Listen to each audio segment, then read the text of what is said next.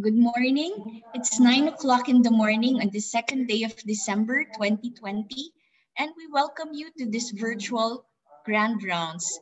This Grand Rounds is actually a professorial chair to be delivered by none other than the Division Chief of the Division of Rheumatology here in UPPGH.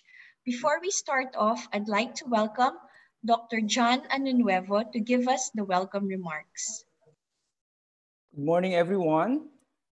And thank you, Hazel.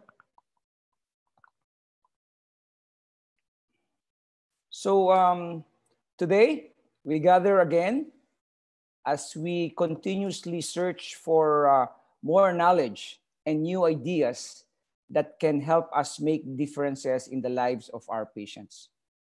There are actually only a few in our faculty who are given a chance to deliver professorial lectures. And this status is actually given to members of the faculty who have made significant impact in their respective subspecialty. But more importantly, I think someone who has the important qualities of a five-star doctor, as we say, you know, a person who is a care provider, a decision maker, a communicator, a community leader, and a manager. And those qualities are all packaged in our Diamond Jubilee Professorial Lecturer today. She will talk about something that might have affected one of us already and definitely may affect one of us in the near future, and that is the topic on young onset gout, its diagnosis and outcomes. Gout is considered a chronic disease, a rather complex inflammatory disorder that usually lasts your whole life. And for some of our patients to have it very early, that is really life-changing. So today, let us welcome someone who I really think represents the Department of Medicine at its very best, and learn more about the topic of young onset gout. She will be formally introduced by our moderator, Dr. Hazel Reyes.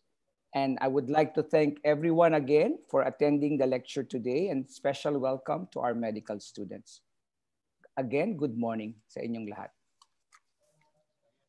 Thank you, Dr. Anunuevo, for that very apt introduction. We'd like to welcome this morning as well Dr. Roddy C., Professor Emeritus and former Chair of the Department of Medicine. Thank you for joining us. And also in the audience is the first graduate of the Rheumatology Training Program in PGH, Dr. Rosario Nadora.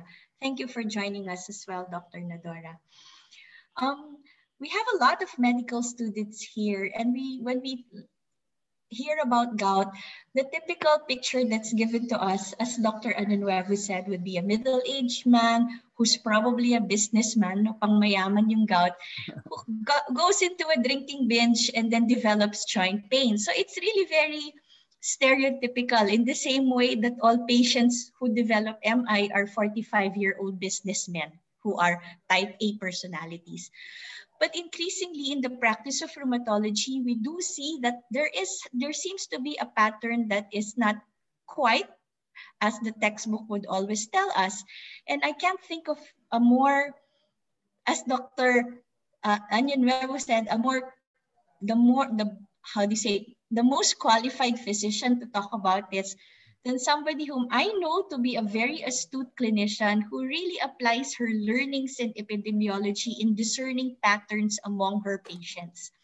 So to formally introduce our speaker, this is the Diamond Jubilee Professorial Chair Awardee for 2020 from the Division of Rheumatology, Dr. Evelyn Salido.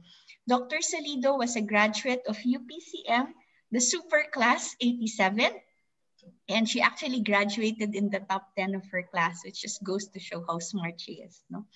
She earned her master's in clinical epidemiology, did her residency and fellowship training in IM and in internal medicine and rheumatology, also from PGH. So she's completely UP grown, okay?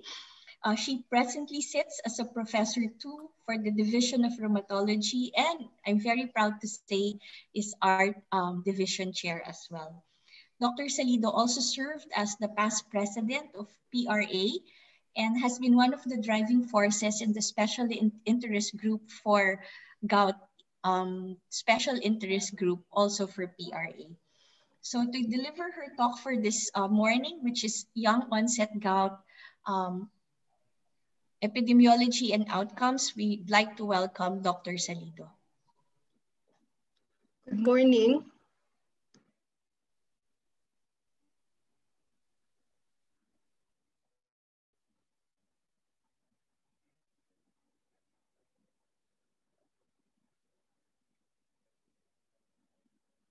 Hazel, thank you very much for your kind introduction. And Dr. Año Nuevo, thank you very much for nominating me for this professorial chair. Thank you. I cannot say more than thank you.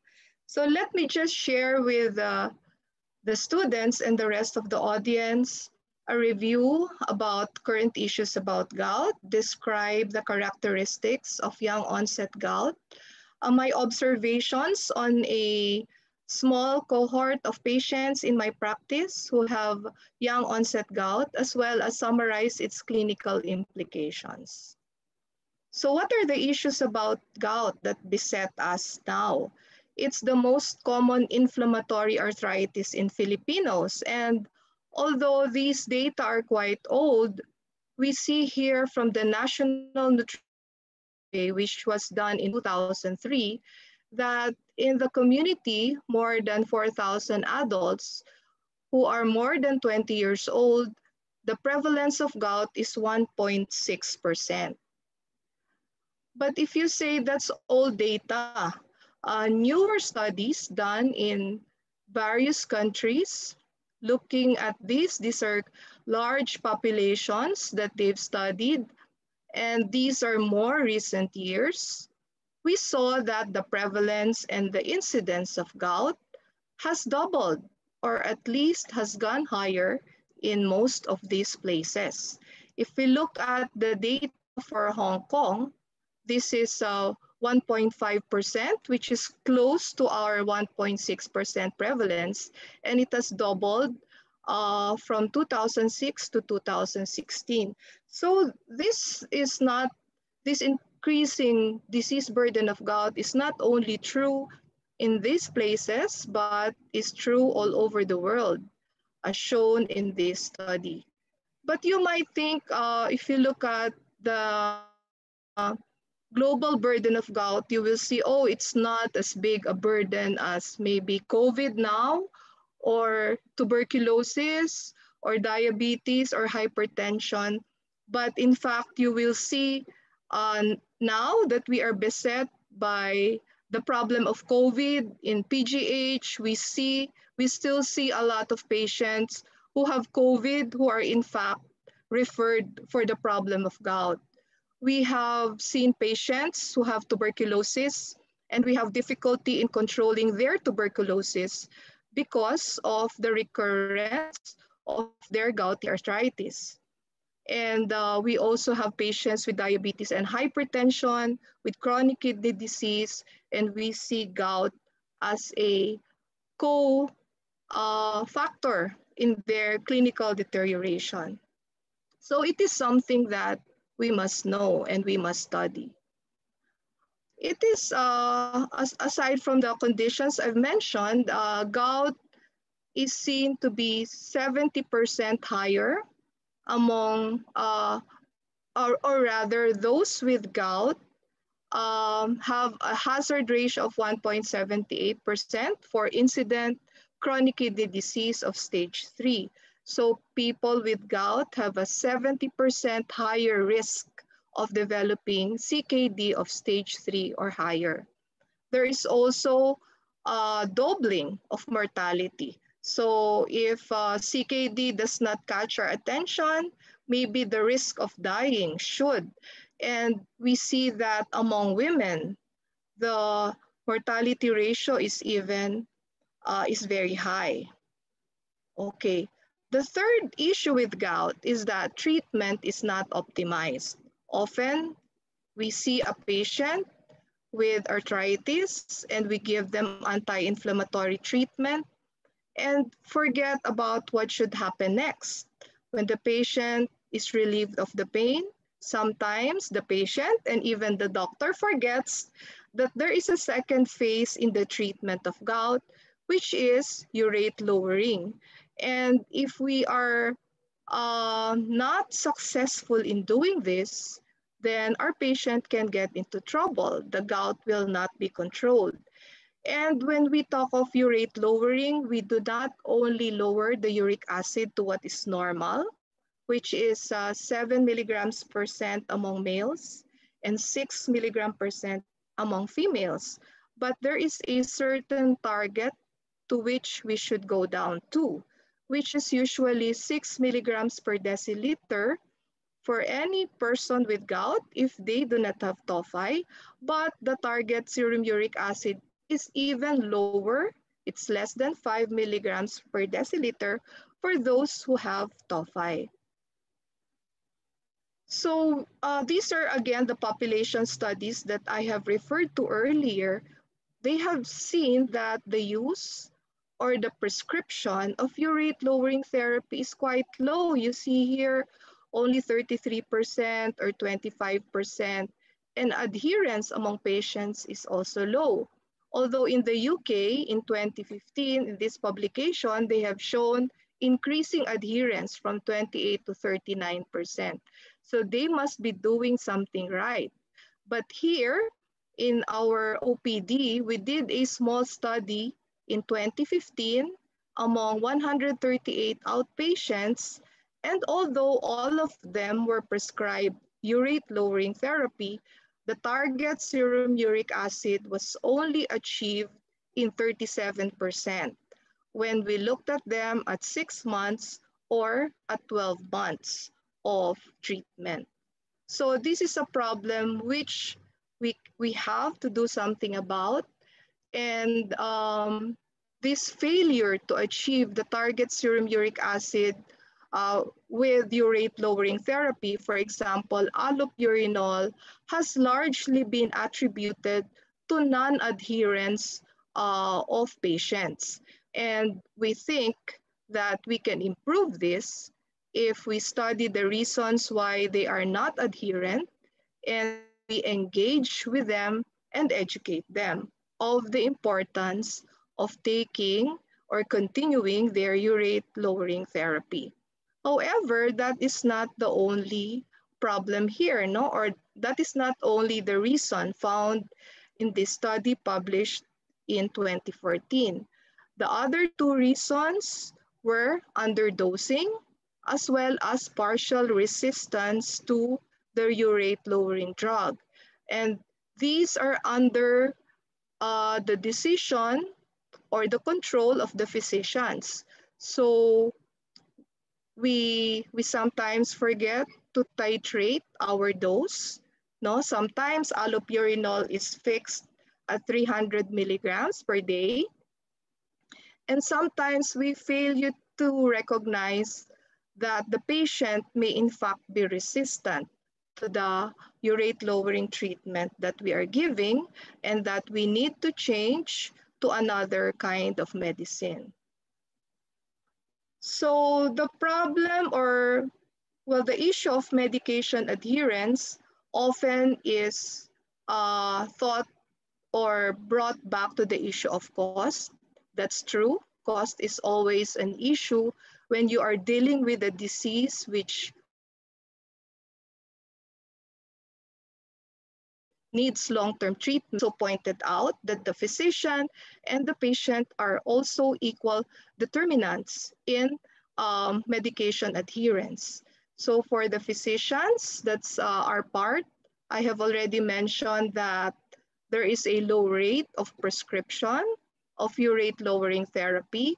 But another issue that they found in this study was that there was also low rate of prophylaxis using colchicine or anti-inflammatory drug when we initiate our urate lowering therapy.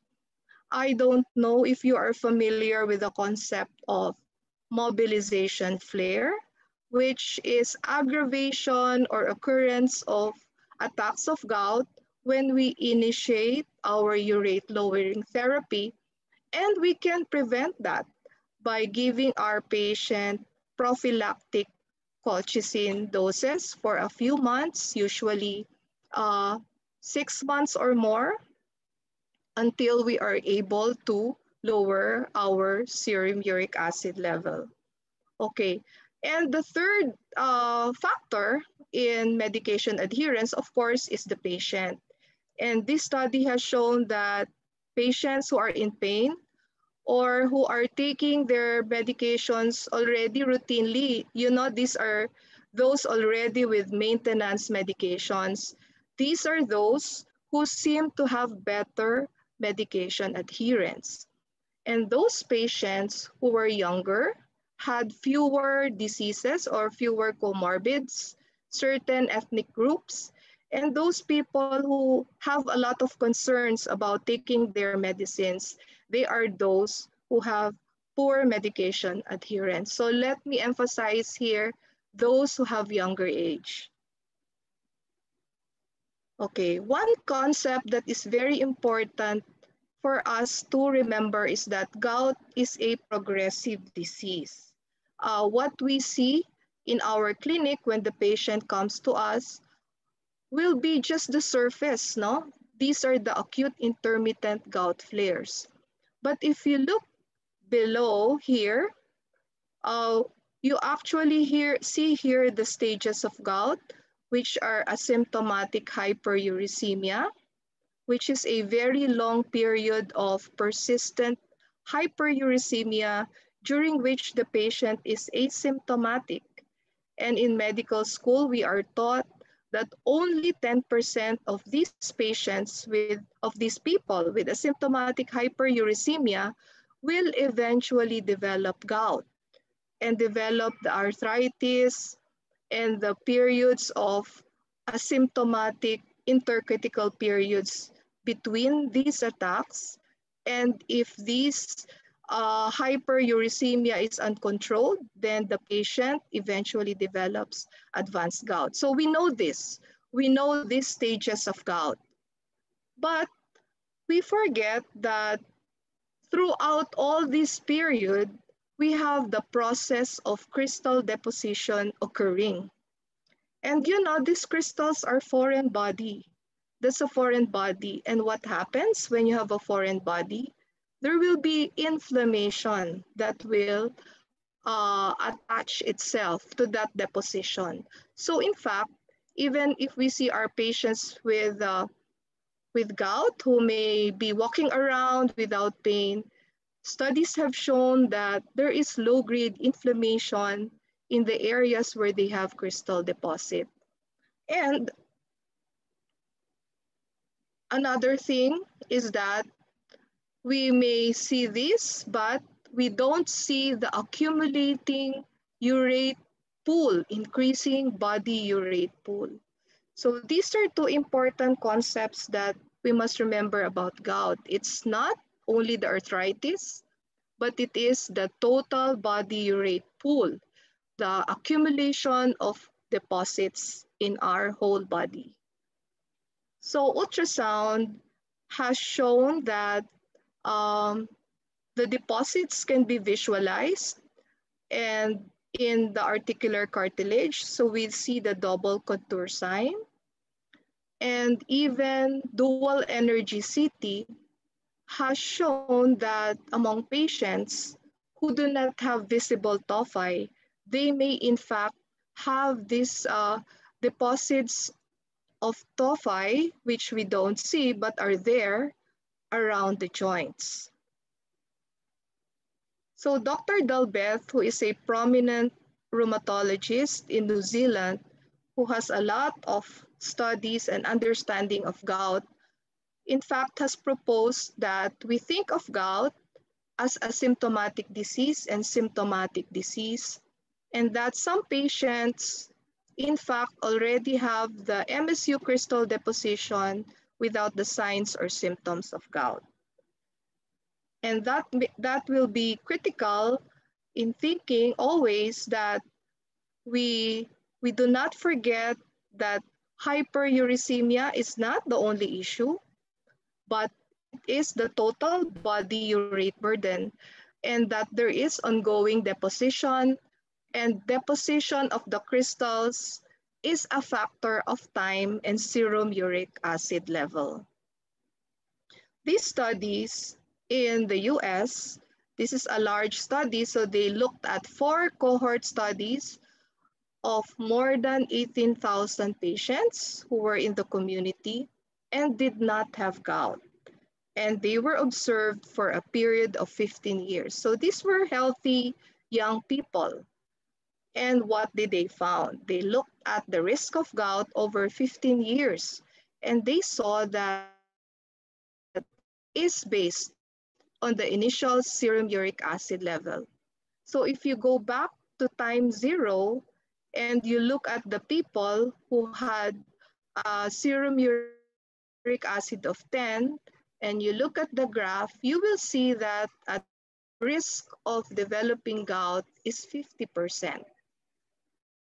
Those who had serum uric acid of 7 to 7.9, so these are the blue lines, you will see that at 15 years, their risk of developing gout is 10%. So you see how much the uric acid years ago matters in your developing, in someone's development of gout.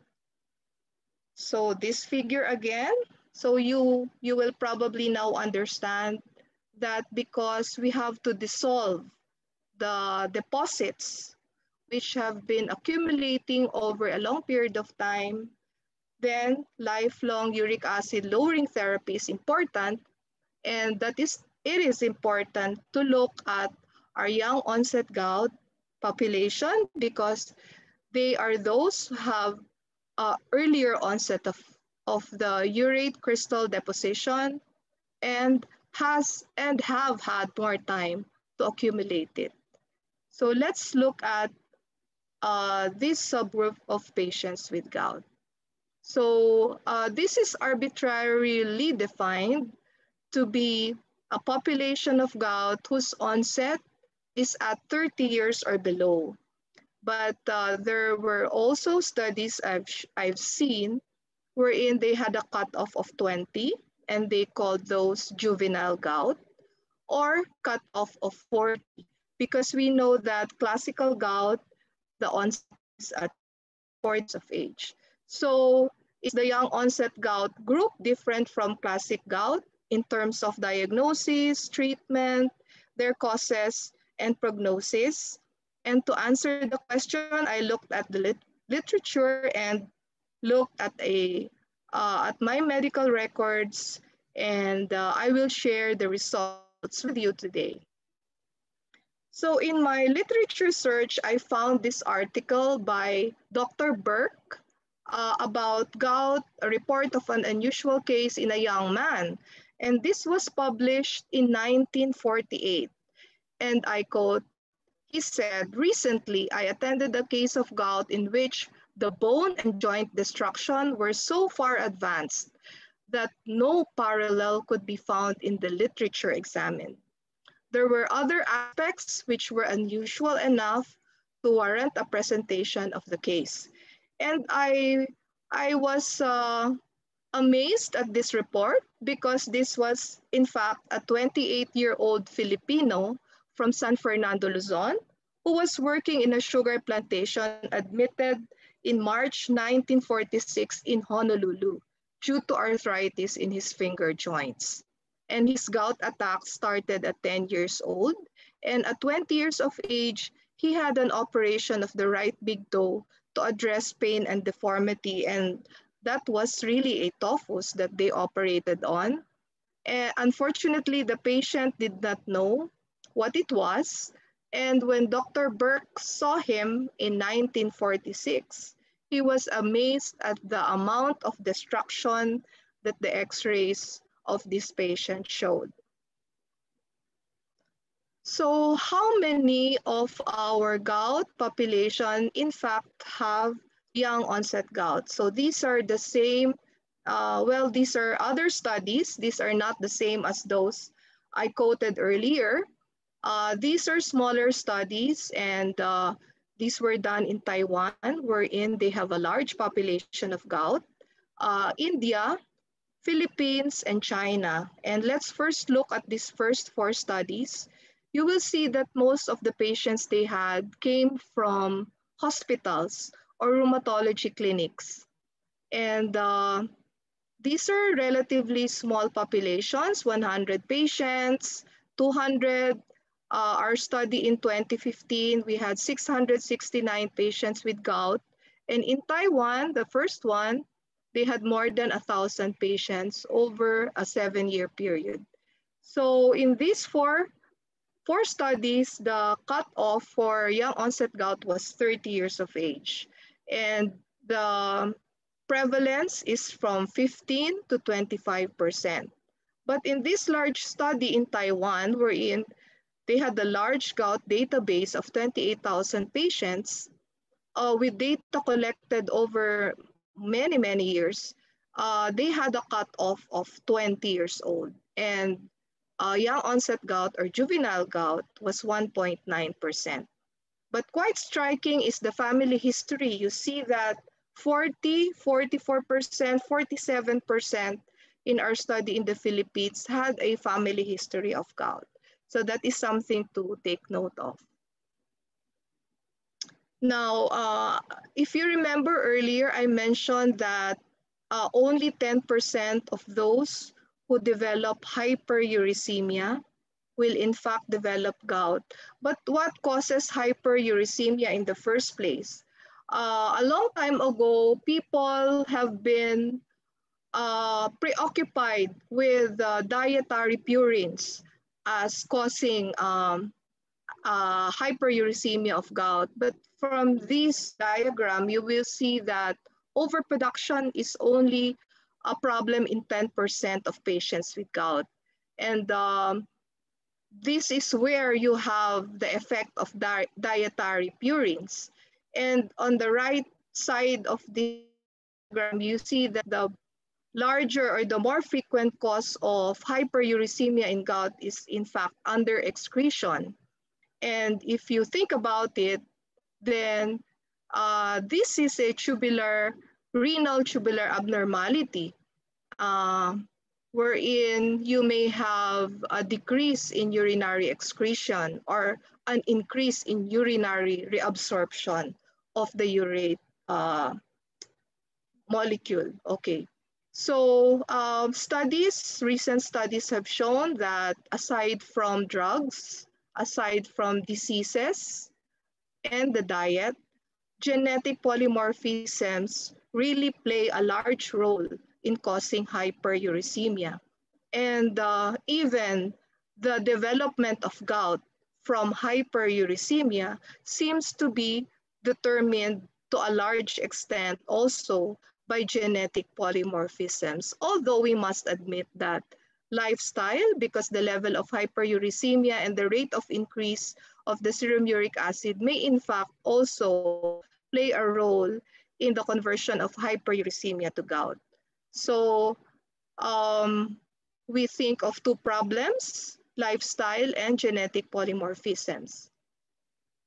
So let me just share with you that genome-associated studies have already determined a lot of genes which are associated with hyperuricemia.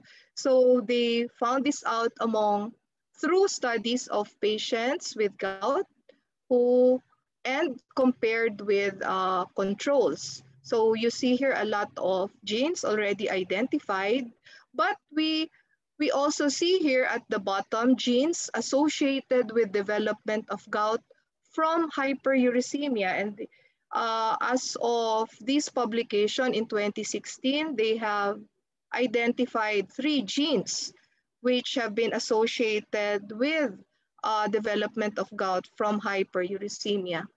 And last year, there was this article on familial early onset hyperuricemia and gout associated with a newly identified dysfunctional variant in the urate transporter ABCG2.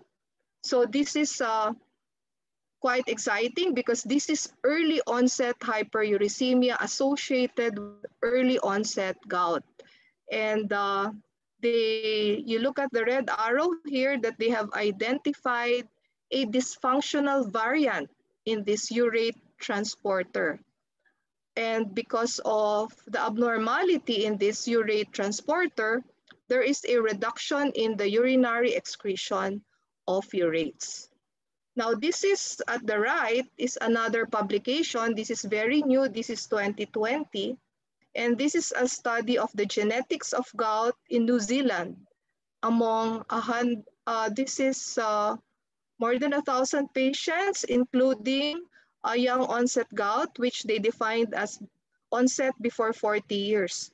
And they confirmed the association with an allele, with a particular allele of the ABCG2 gene.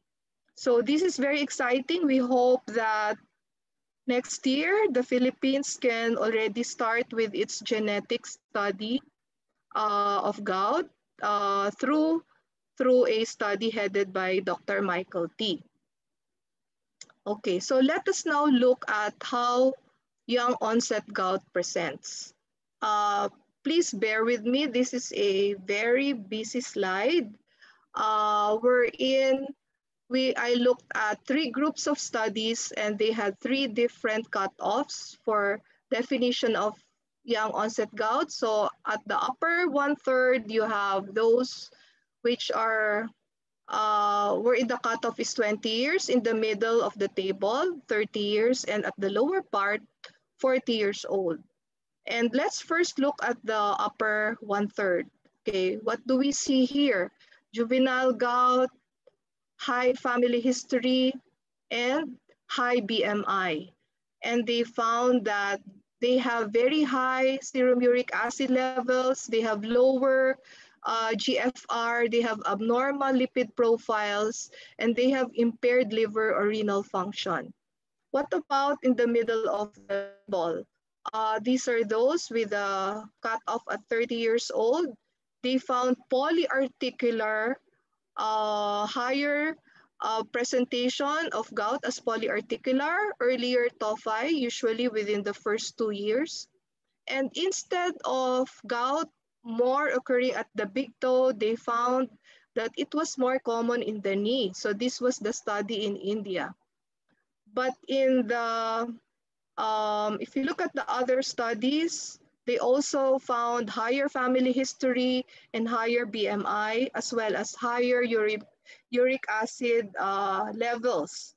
And when they looked at those, well, these are those who are 31 to 40 years of age included. So these are gout patients up to 40 years of age. They had hypertension or hyperlipidemia as well. And they are less likely to achieve a serum uric acid of less than 6 with treatment. Now at the bottom of the table, the cutoff was 40 years old. So these were studies in France and in China. And they also found more polyarticular flares, as well as involvement of the ankle or the midfoot as more prominent rather than the classic podagra. And most notable here also is the high occurrence of the metabolic syndrome. So if I will summarize the 7 observational studies which were done in various countries and published from 2005 to 2019, these are the 6 points. There is higher occurrence of a positive family history for gout, higher BMI, earlier occurrence of tophi, higher occurrence of polyarticular arthritis, less involvement of the big toe, and higher serum uric acid levels. Now, what about in the Philippines? I mentioned that we had a study in 2015, and this was on 669 patients with gout, and 101 of them were young in onset, before at 30 or below. And looking at this small population, the mean age was 25. They were all males. 47% of them had a family history. And you see that there was a long delay in diagnosis. The mean delay was 12 years. I had a few patients, their diagnosis was previously a sprain, probably because the ankle was the most commonly involved joint. There were others who were diagnosed to have rheumatic fever and were in fact being given Panadol prophylaxis. And if you will look at the time to tophi in years, 2.8 years to develop tophi, which is quite fast. And 37% of them had the GFR less than 60. And their mean serum uric acid is quite high at 9.2. Now let me point you to the right side of this table, which is the review I did on my private patients. I did it this year during the pandemic on 50 patients who had young onset gout, and their mean age was 24. They were also all males, but there is a shorter delay in diagnosis, only 4.2 years. But if you ask me, that's still a long time for a diagnosis to be delayed. In this population, only a few of them had polyarthritis at onset, but it was still the ankle, which was the most frequent joint involved. And in fact, many of them thought that they just had a sprain after playing basketball.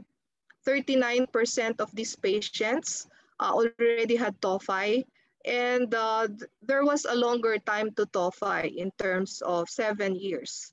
And well, I'm happy that fewer of them had GFR of less than 60 ml per minute, but you will see that the mean serum uric acid is still very high at 10.5. In fact, you will see later that the mean serum that I had a patient whose serum uric acid was as high as 0.9.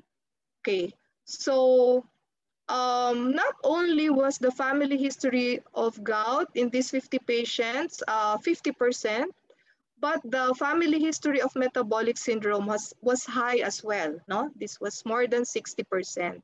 And most of these patients had good college education and were employed. In fact, 3 of them were working abroad, so they were only able to consult once to twice a year.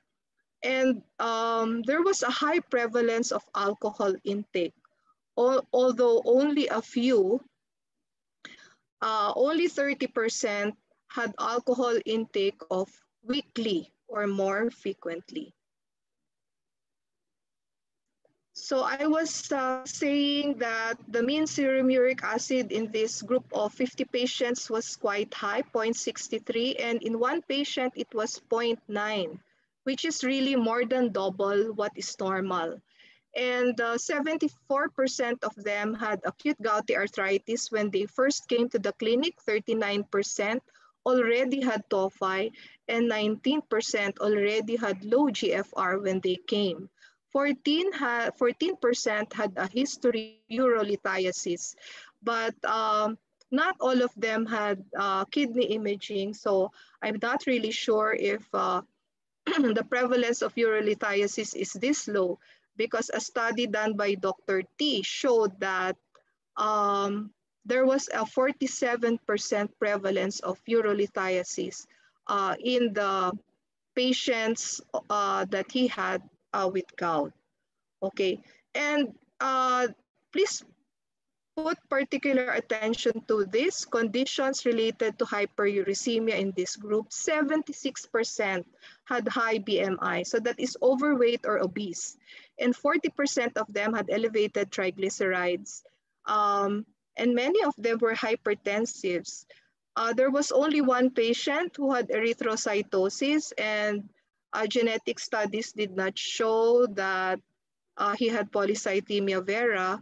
And there was one patient who was on a diuretic. And note here that 14% of these patients had fatty liver. and they were just in their 20s. Prior to their first clinic visit, 88% already were taking medicines and 50% were on colchicine or an NSAID, and 36% were already previously given urate-lowering therapy, either fabucostat or allopurinol, but these were not maintained by the patients. And when I saw them, all of them were put on colchicine. Some of them were given NSAIDs for their arthritis. Some of them needed steroids. And 94% were eventually given urate-lowering therapy. 3 were not because 1 had Stevens-Johnson and 2 had other forms of hypersensitivity to the ULT. So I had to refer them to an allergologist for management. So more than 60% of the patients were given allopurinol, and this ranged from 300 to 600 milligrams. And 36% were given fabucostat, ranging from 40 to 120 milligrams on subsequent follow-up. And treatment of comorbid conditions, hypertension, high triglycerides, obesity were done. Okay, so my observations over 2 years were on the occurrence of gouty arthritis. How good were they in taking their medicines?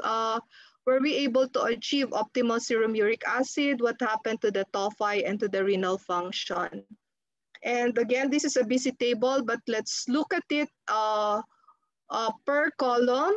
I divided their 2-year observation period into 4. Remember, this is a review, so I had a lot of missing data. If you look at period 1, which is the first 6 months, 42 patients had follow-ups during this time, but only 35 patients had a serum uric acid, so I only considered observations for the 35 patients. They were consulting 1 to 4 times, mean of 2. And more than 60% did not have gouty arthritis. And optimal serum uric acid was only achieved in 22%, but 80% claimed that they were adhering to their ULT. There was no reduction in tophi size. And among 37 patients who had a serum creatinine, 81% of them had GFR more than 60, and only 19% had GFR less than 60. And if you look at the rest of the periods, well, you will see that there were less patients who were consulting over the next 3 periods. And but if you look at occurrence of gouty arthritis, you will see that it's more or less 60%.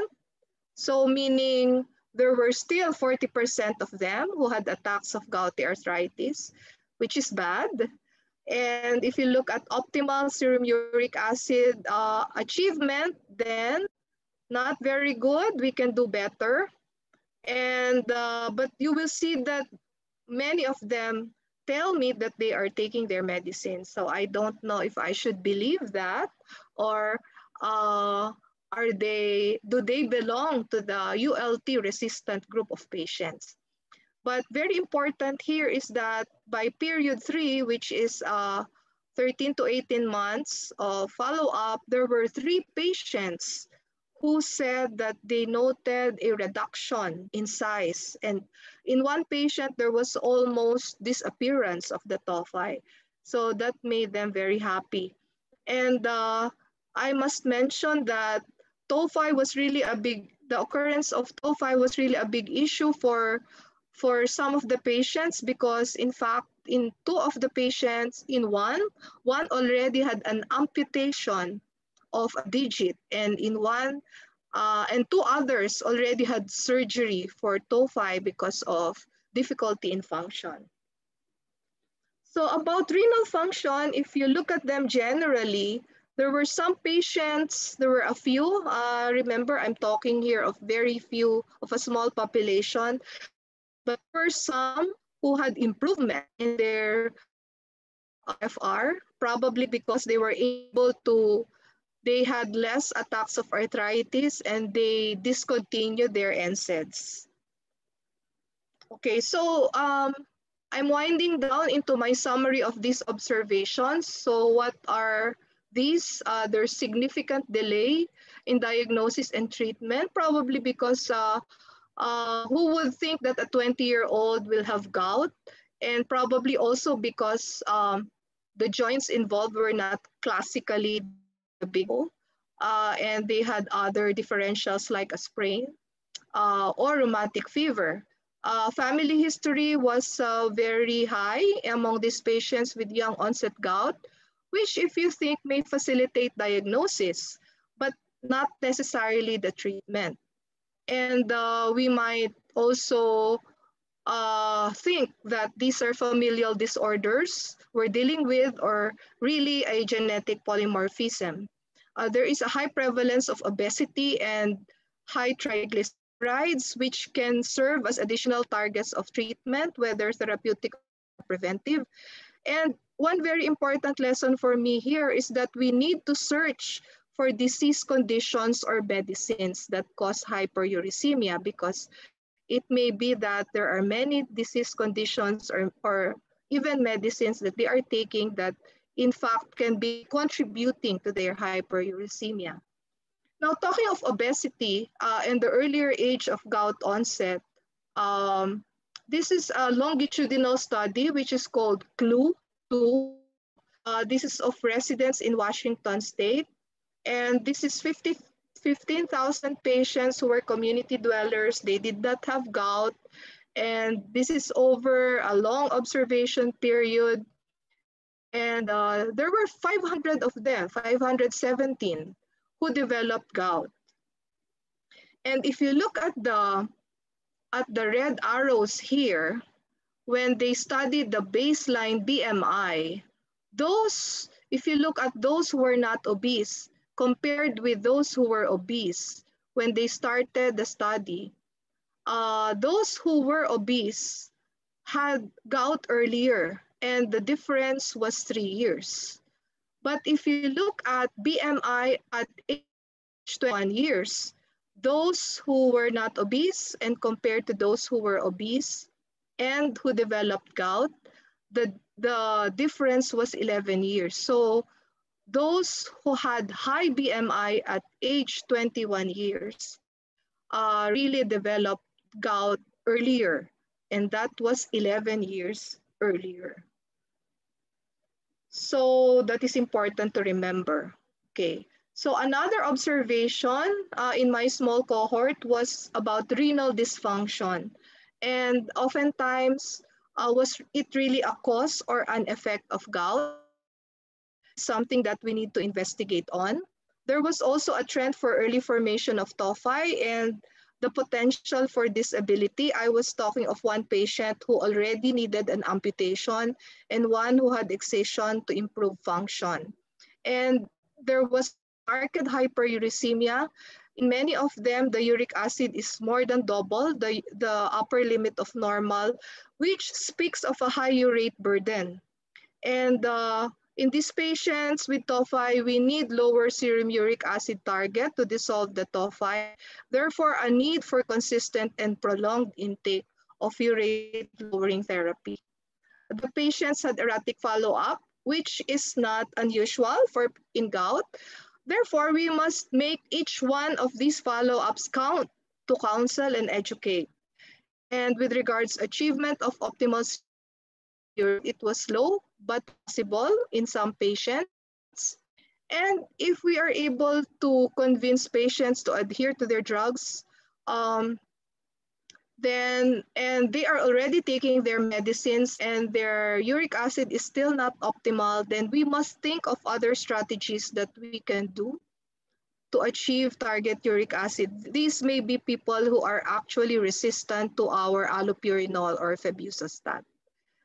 And among those who had recurrent gouty arthritis, what I observed is that they were those who really had uncontrolled hyperuricemia.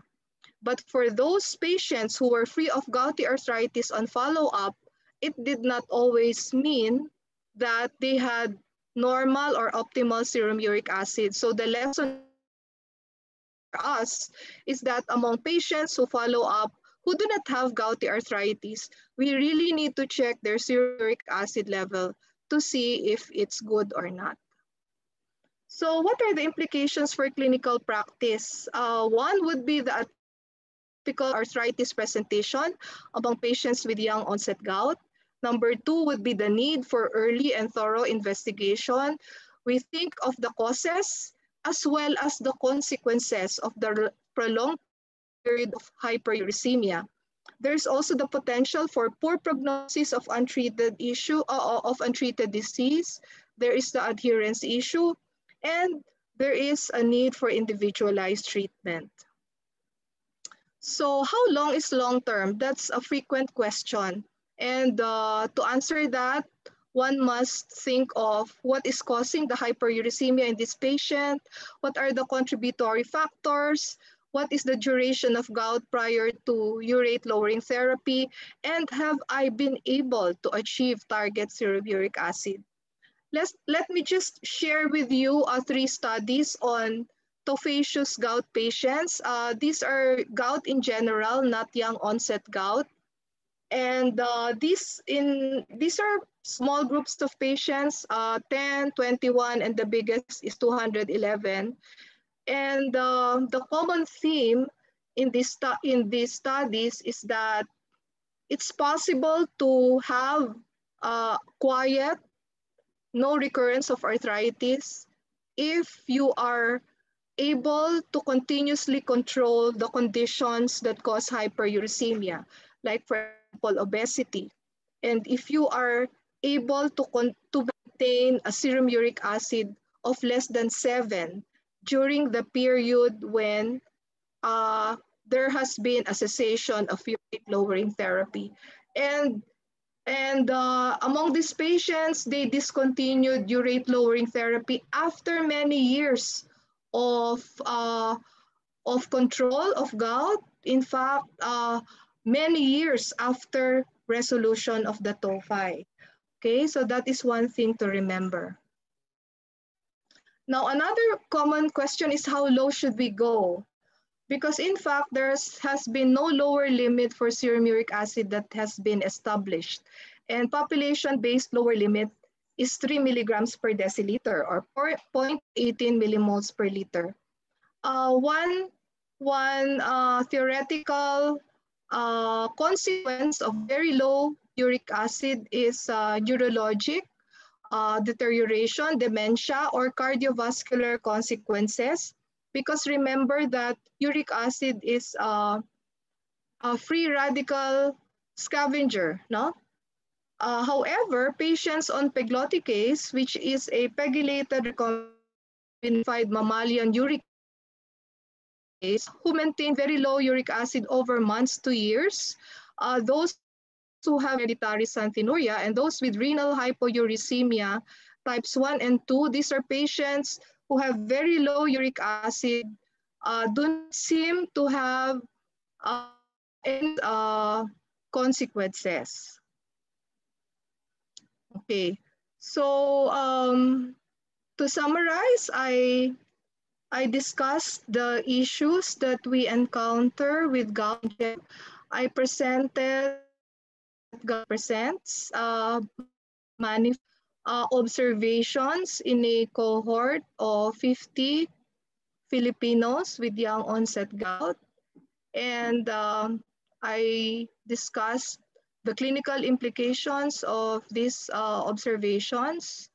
And I hope I have contributed to making these issues clearer for us. Like this mirror, we're able to see better. So I hope the lecture has contributed to a better understanding and a better planning of how we manage our patients with gout. Thank you very much for listening.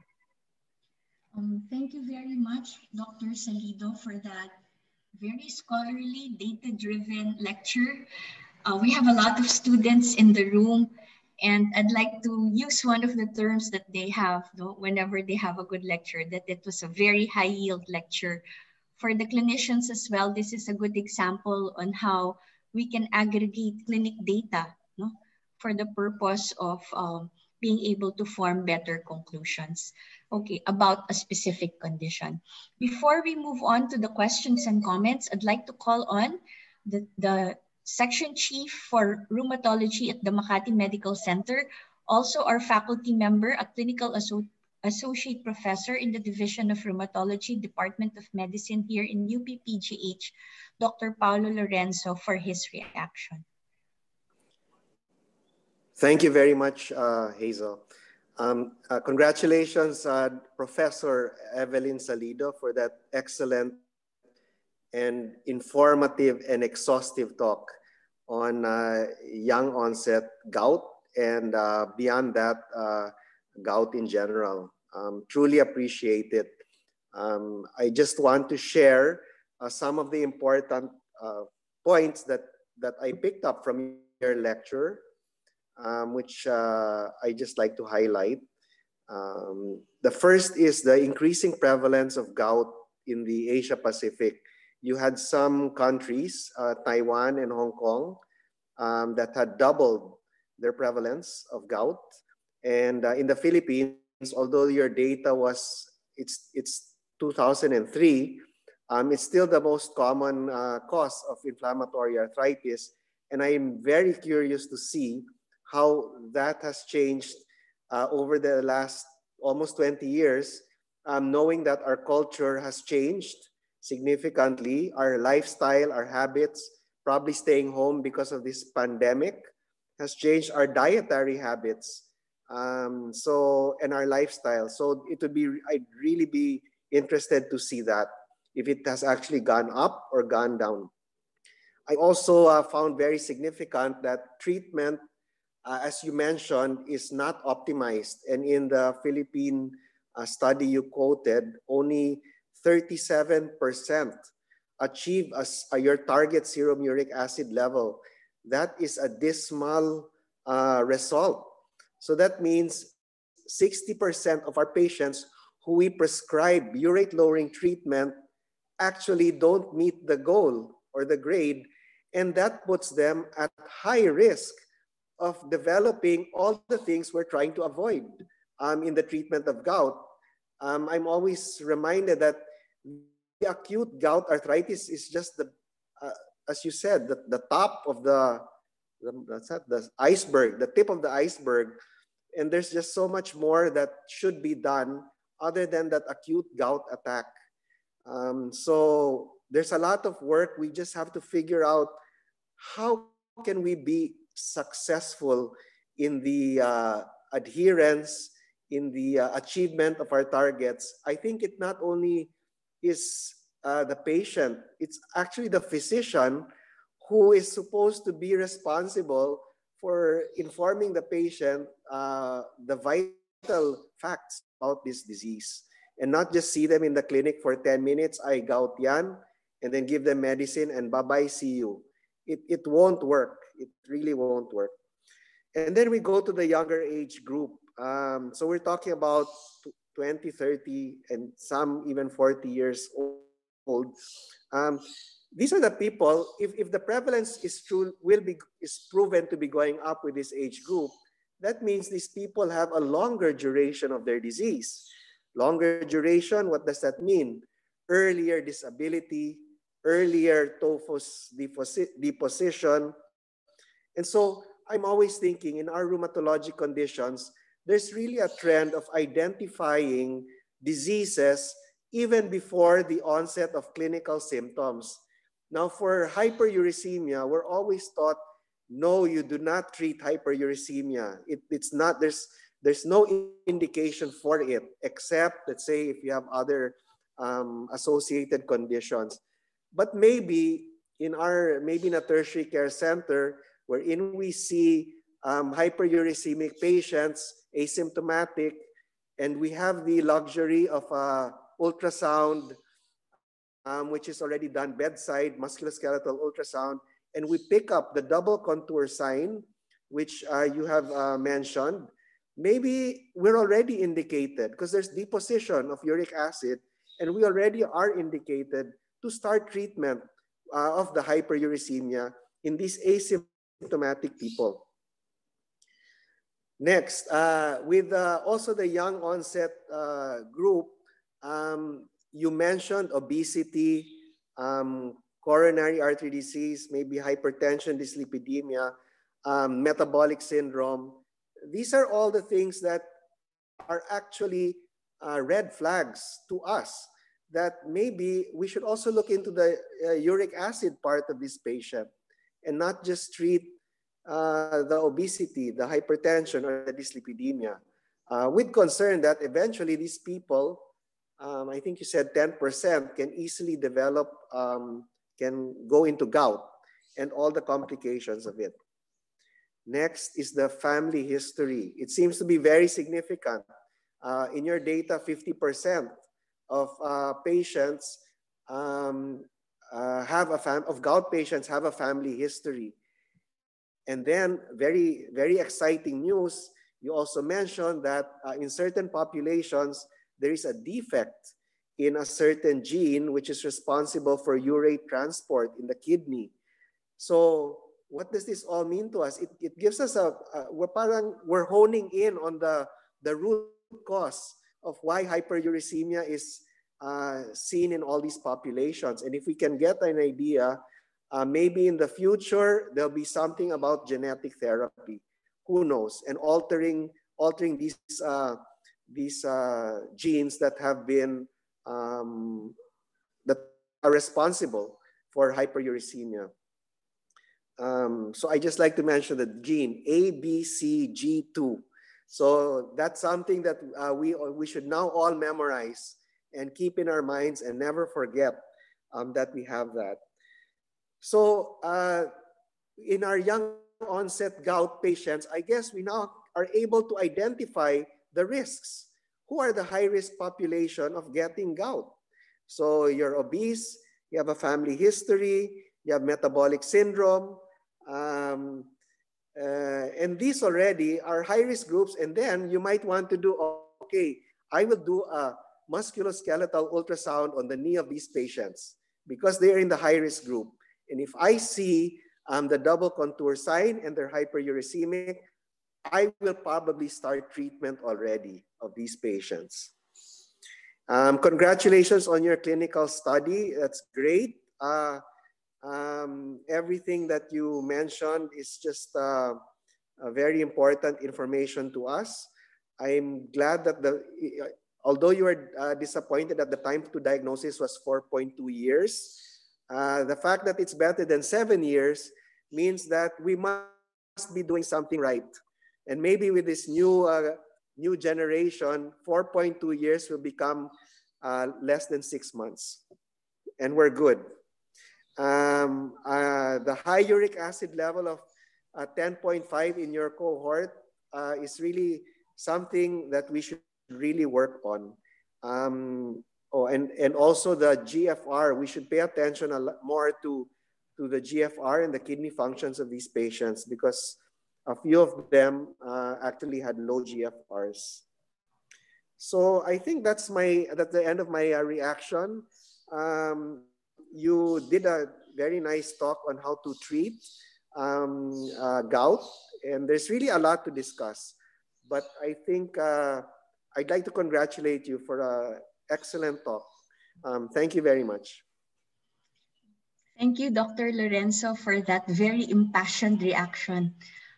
For our colleagues here in the group, Dr. Salido and Dr. Lorenzo have been some of the primary advocates for gout in the Philippines. And you could see there how it is really for us clinicians wanting to improve outcomes for these patients, especially because we do know that in a lot of cases, pwedeng meron tayong gawin. So I'm glad our younger colleagues are here because as Dr. Lorenzo said, this is also a call to arms. We need to be able to identify these patients even if they don't present typically. We need to be able to identify them correctly and efficiently treat them so that we do not go into the dire outcomes. So thank you, Dr. Lorenzo. We have a couple of comments in the chat box. From Dr. Pacheco, she's very interested in the role of hyperuricemia in metabolic syndrome. and how obesity and dyslipidemia has paralleled the rates of, or has paralleled gout among our younger population. Dr. Salido, would you like to share your comment on that?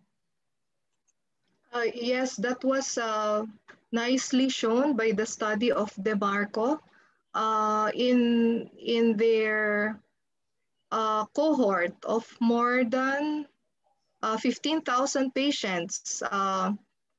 These were young people followed up from age 18, various places in the US.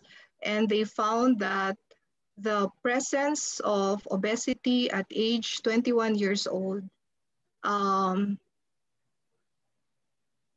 makes the onset of gout earlier by about 11 years.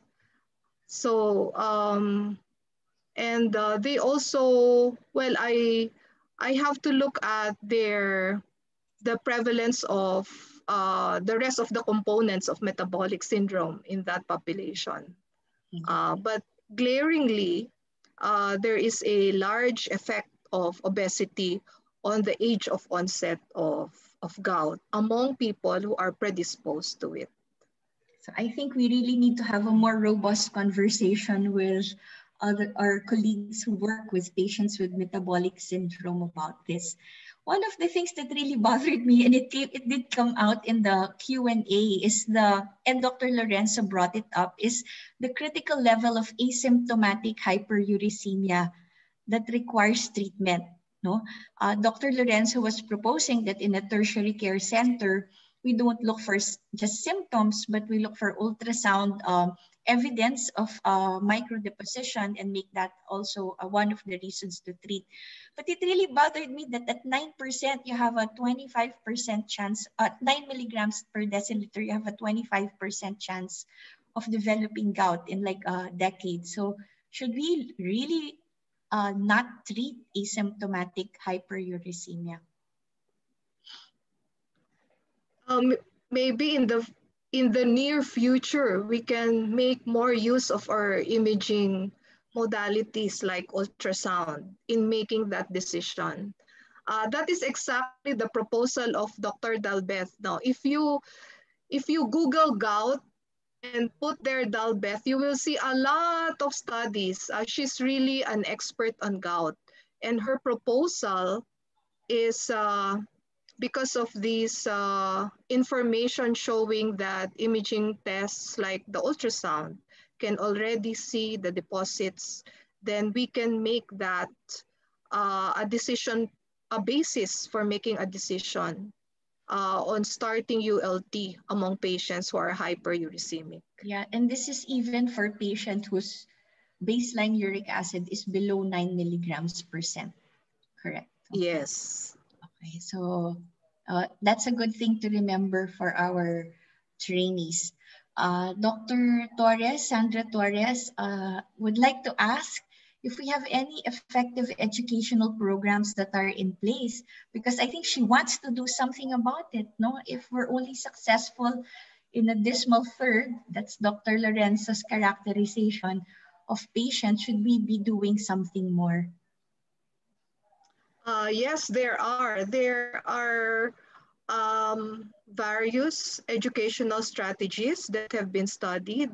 So I have looked at several publications on nurse-led or pharmacist-led educational or clinics, no, wherein they have a dedicated nurse who has been trained on how to educate gout patients, and they hold the hand of the patient with gout, no?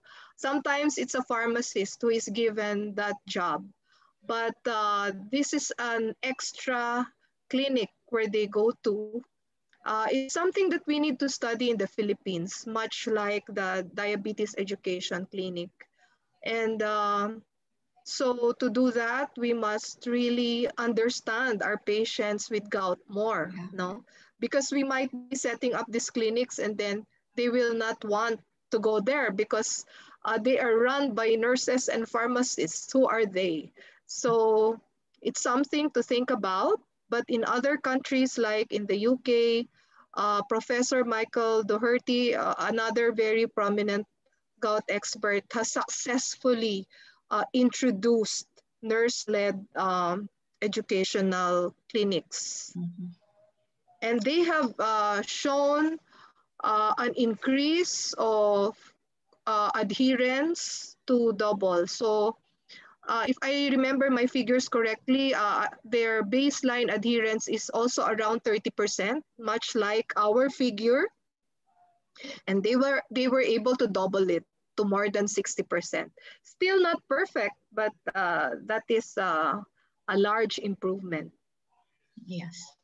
So very interesting interventions that we can probably design later. Okay. We have a couple more questions. Dr. Pensurga says, very excellent deposition. Did you look into the geographical distribution in the data? In the 50 patients. Yeah, maybe in the 50 patients in your Okay. data. Yes. Well, many of them are from the south. South meaning Cavite, Muntinlupa, Alabang.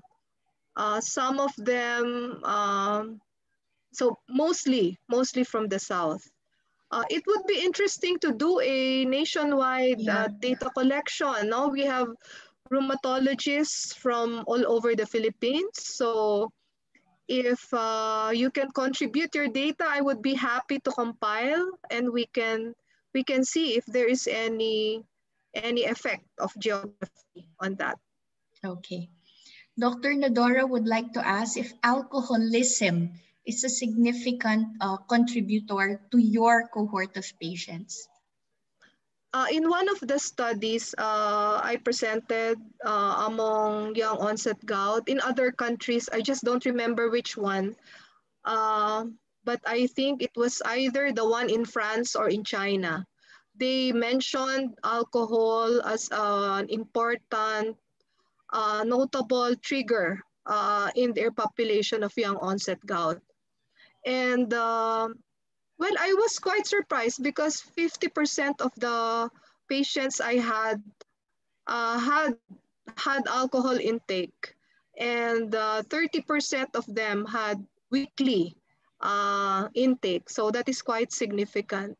So it's another area of intervention that can possibly be addressed, although it's difficult also to address that. Yes. But let me mention that I had one patient who was able to really lose weight. He was 95 kilos when he first came to the clinic. And over 2 years, he was able to lose 20 kilos. And his uric acid is always 4, at most 5 milligrams. And we have been able to reduce the dose of his medication.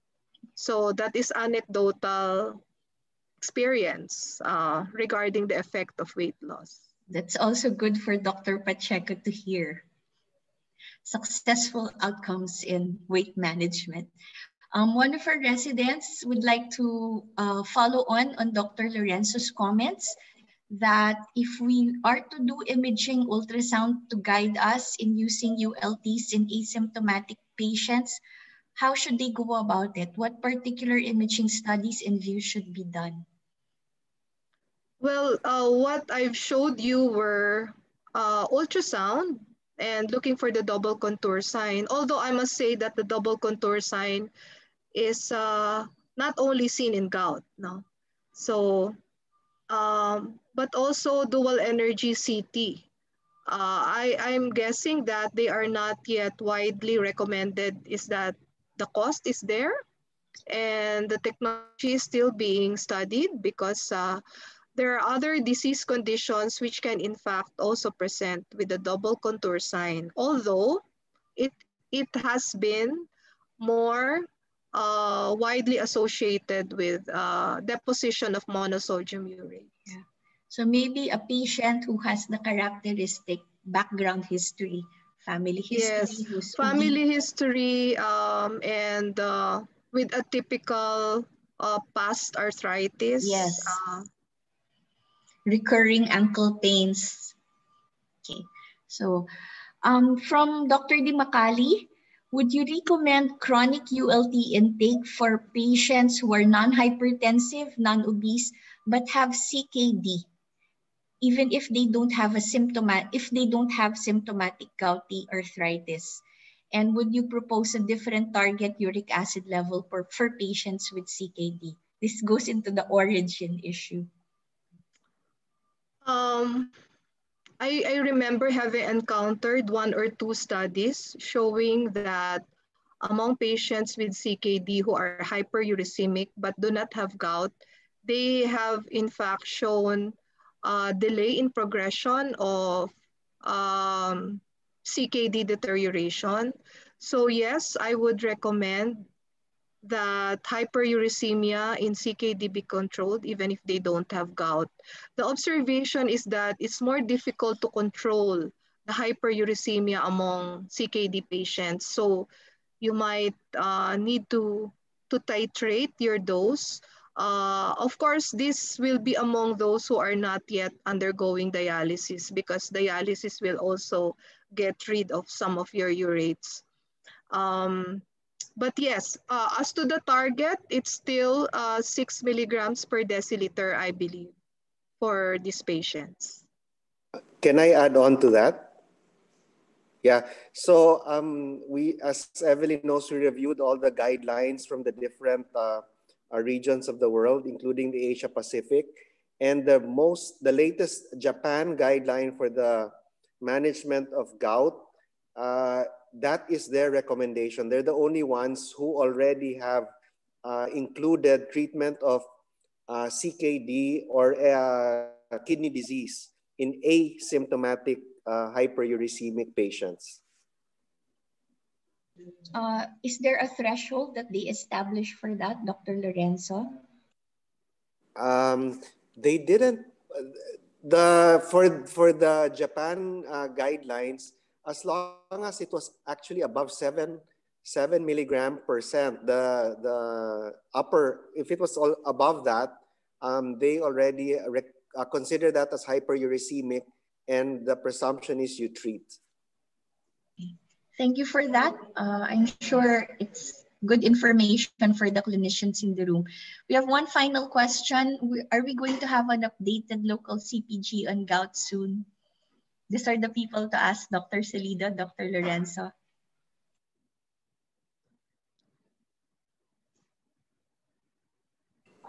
Do I answer that? Yes.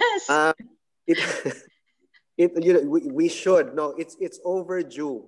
The first CPG was in 2007 from the Philippines. So we're now 2020.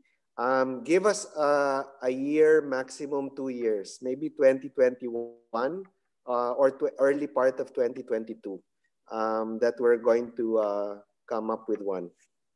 Okay. Yes, in fact, there's a meeting for that next week. So I'm sure our younger colleagues are happy to hear that. So we're 15 minutes over time, but I know this is a morning, an hour and 15 minutes well spent. I learned a lot. I'm certain that a lot of you learned a lot as well. We talked about young onset gout and how the presentation may differ from our classic understanding of gout. For clinicians in the room, please pay attention to our patients who may have recurrent ankle pains, especially if they have a characteristic family history or there's obesity or underlying metabolic syndrome. That the typical cases that you are described in the book may not represent all of our gout patients, and it's important to identify also these younger patients because, as Dr. Lorenzo said, their journey as far as bad outcomes and complications are even longer than our usual patients. This morning has already also opened their eyes into the need to be able to manage our patients better, get to our outcomes maybe faster and more efficiently, so that we will be able to prevent complications. We talked about thresholds in treatment of asymptomatic hyperuricemia and how this our understanding or increasing understanding of the origin of gout will change, will likely changes in the next coming years.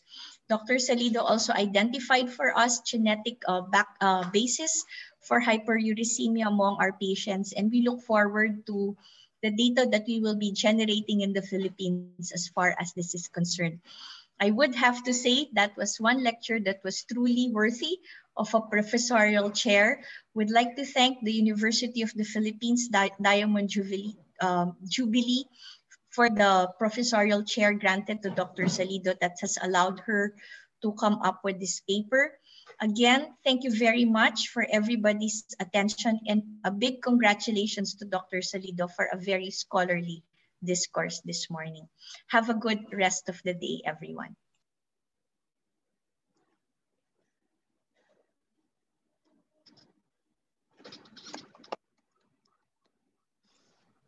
Ang galing, ma'am. Sobrang high yield. Thank you, thank you. And wow, super. Thank you. Hopefully madagdagan pa yung 50. Kinulang na ako ng oras. Yeah. Maybe, ma'am, we can also share our data na for our other patients as well. Oo. I will baka be may happy resident pa na naghahanap ng paper dyan. Nandito lang kami. JC and Anton, thank you very much. Thank you, ma'am. Congratulations po. Thank you. Sana may natutunan kayo doon. Parang, okay. I will just ask, I will just unmute certain people just in case. I'll put them as panelists just in case they want to say or to greet you, ma'am. I'll put panelists to Dr. Nadora, Dr. Ma'am Lexi. Baka may gusto lang silang sabihin. No, I'm here, but congratulations lang, Evelyn, thanks. But we should take this offline. I think we should be able to do more, considering your background statistics. Seriously sit down with Paolo and the rest of the SIG group and get the whole PRA involved, because your statistics are alarming. I think the intervention, when we see our patients, are already too late. So I'm always for the prevention, and that's why, remember how I would just, bark on having educational programs. There's really need a lot of hand-holding. I think it's the only way to move forward. So I'm still looking for innovative ways of doing this with less cost. Because of course the burden of illness is there, but among the other diseases, they're always going to say this is technically not immediately life-threatening. So that's my issue. Yes. Congratulations, really good. Pero give us copies of the lecture, huh? I mean, yung recording man lang so we can... Ilalagay na lang natin yung record sa YouTube. Yes, agree. Yeah. And then seriously, Evelyn and Paolo, I think, and Hazel, sit down. I mean, we can't, we'll have to really seriously sit down and find out ways on how to move forward. Kasi data is one thing, but at the end of the day, yung babagsakan na nito, so what did we do about it? Yeah.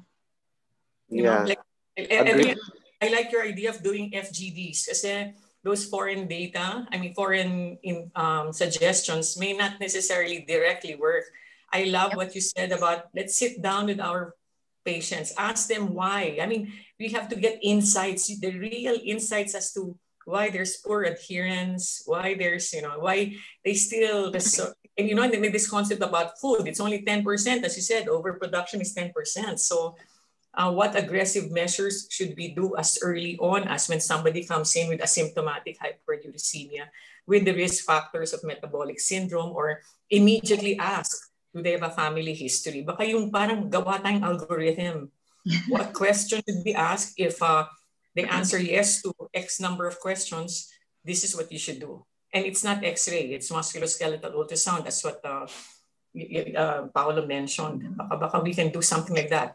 An informal kind of algorithm, then test it out. Thank you. Thanks, Lexi. Thank you, Lexi. Picture naman tayo po. Nandiyan po ba si Dr. John? Oo, nandiyan ka pa dyan? Baka nag-off. Baka wala na. Kasi Baka nag-clinic na. Hindi, UP Manila Science and Technology Week din kasi. Oo nga, sabay-sabay. Sabay-sabay. Oo. So tayong tatlo na, Tayong tatlo na lang. Wala kasi si Ma'am Pen earlier, hindi ko na siya na analyst. Ayan. So. Picture tayo, Lex. Nawala na rin. Wala na rin yan. How do I do this? Gallery view. I got. Okay.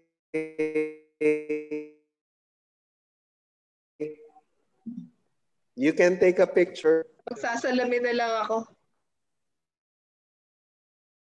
Sige.